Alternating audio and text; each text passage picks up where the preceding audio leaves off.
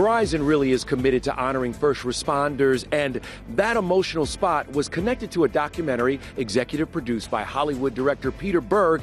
E.T. teamed up with Verizon to bring you an inside look at the team that wouldn't be here.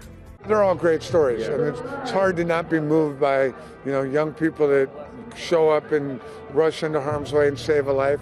I was hit by a car going 50 miles an hour, and I promise you I wouldn't be here today if it wasn't for the first responders. The team that wouldn't be here highlights the emotional stories of one coach and 11 NFL players who owe their lives to these unsung heroes. We were with them at the premiere of the documentary that airs tonight on CBS Sports. For me, the Coach Lynn story was particularly emotional, and to meet the young police officer who was first to find him on the ground, who literally put his hands inside of his body, his open wounds, to hold the bleeding. Hi, Coach. My name is Jim Brittle. This is my partner, Craig Kelly. We're the first two first responders on scene. What does it mean to be here now? Well, I owe these first responders my life. I want to get these guys all the recognition that they deserve. The only thing I remember is us hitting the buoy, losing control, and I hit the pier face first. I've always been super thankful for Chip being there that day. I'm just super thankful for all our heroes.